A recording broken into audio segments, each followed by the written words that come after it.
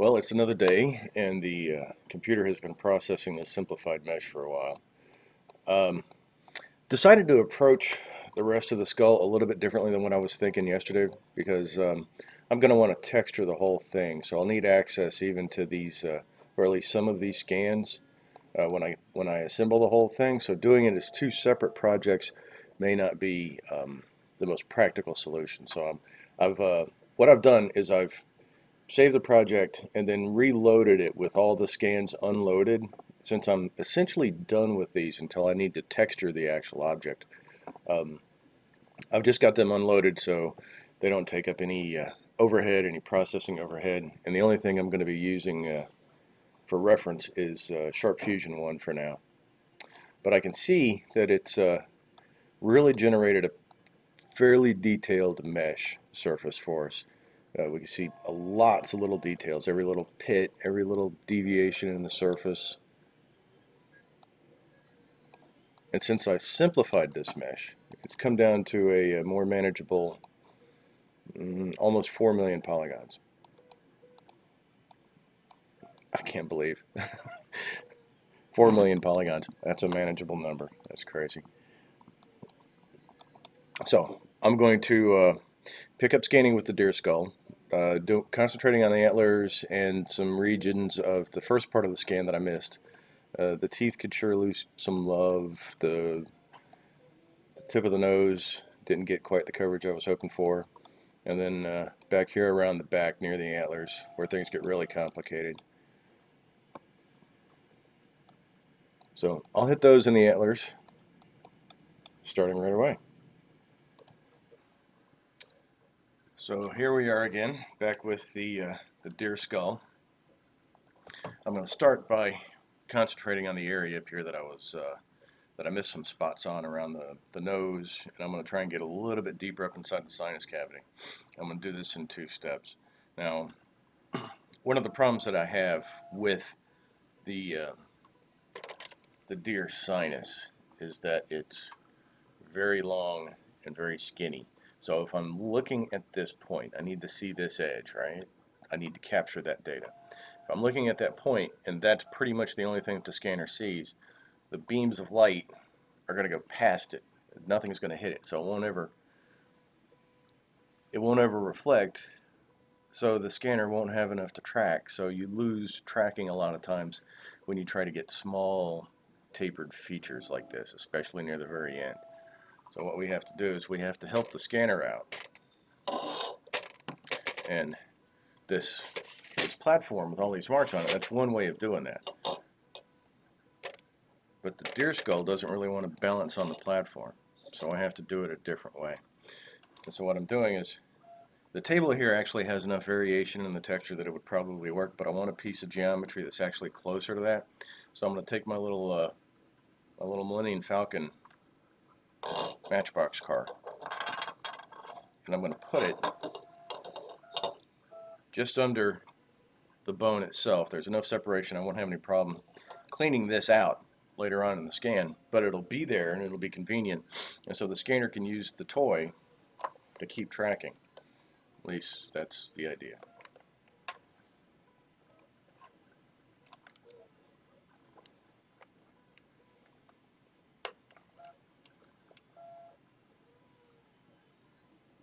So we have the scanner fired up.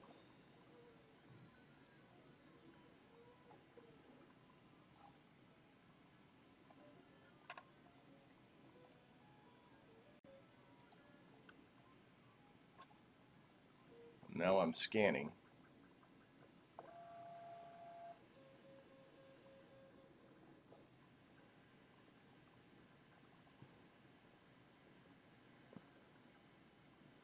Part of the problem could also be coming from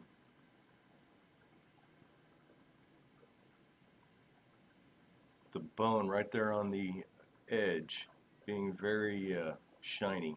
There's a glossy spot right there on the top edge of the bone that the scanner just doesn't want to get. And when it does get it, see how the data it gathers is very spiky? For that spot, I can come down here under the Advanced tab and crank up the sensitivity just a little bit.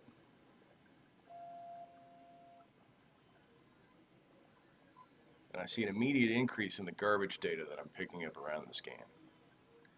But I also see those hard to reach bits that I was having a hard time with earlier.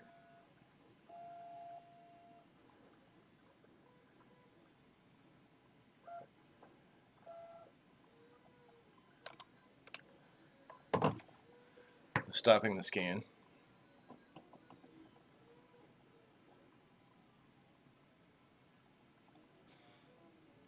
And now I'm going to flip the deer skull over so I can get the bottom side and get the teeth and really concentrate on this.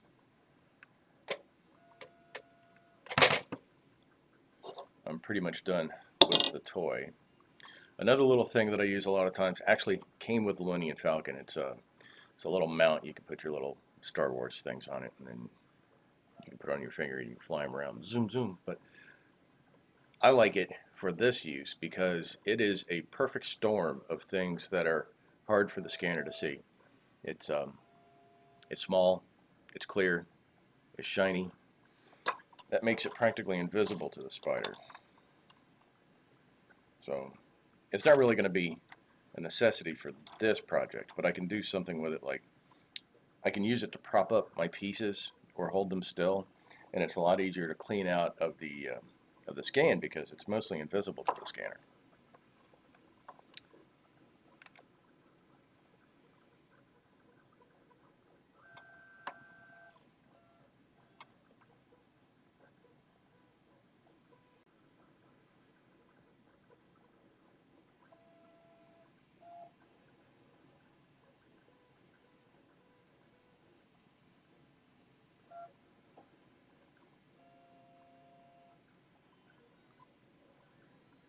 Really trying to get as much as I can of these teeth. The little nooks and crevices really didn't come out well in that last set of scans. I've lost tracking a couple of times and reacquired it, and you can see how some of the frames are already starting to look like they're coming in kind of out of alignment.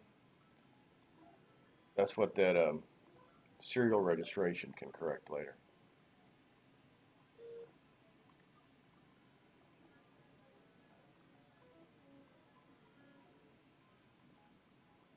Looks like this is also a good view to get some of the other stuff that I missed up here.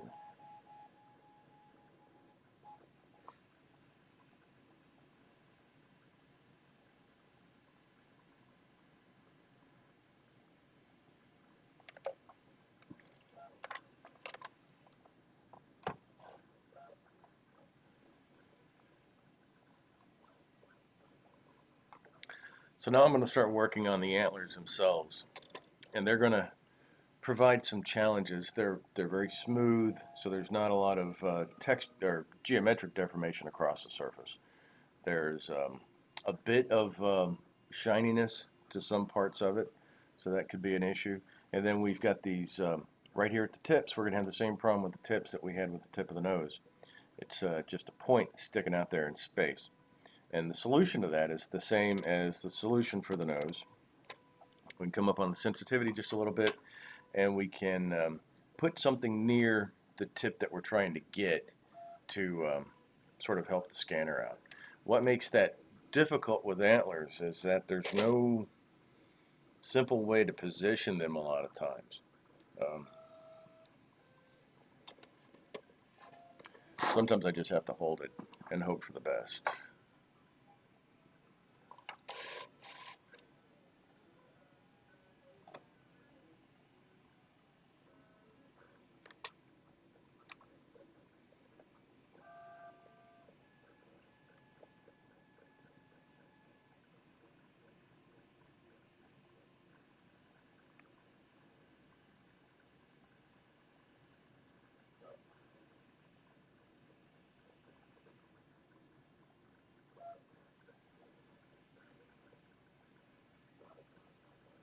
So now I'm scanning, and by keeping at least that part of the antler close to the platform, it gives me something to work with.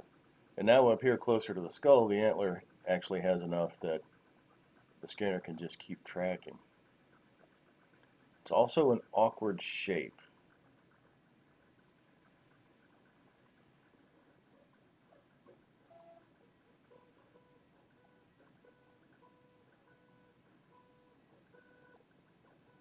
So it becomes difficult to keep the antler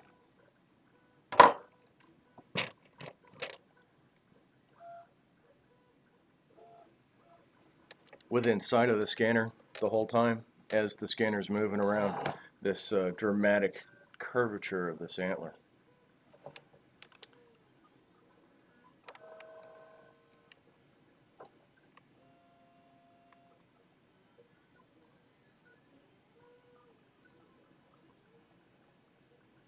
So now I'm trying to get the outside curve of the antler. Got a pretty good scan of the inside. Got a pretty good scan of the inside curve by keeping it balanced on this tray. And now I flipped it over so it's sort of resting on its points. But as you can see, I'm having a hard time keeping tracking on it.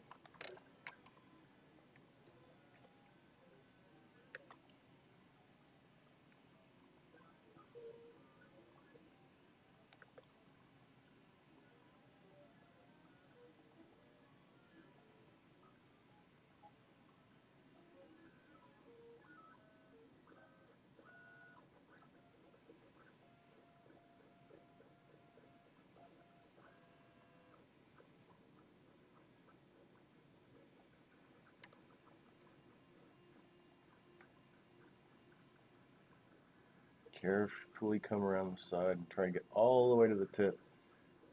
Sometimes it'll help to move the scanner very slowly.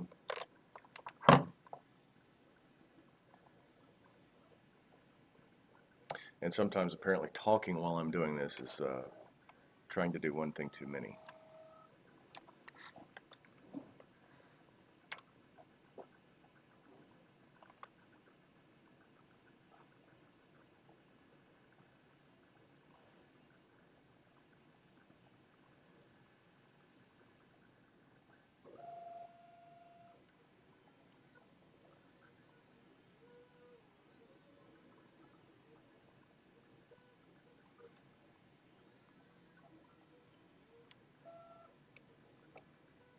Oh.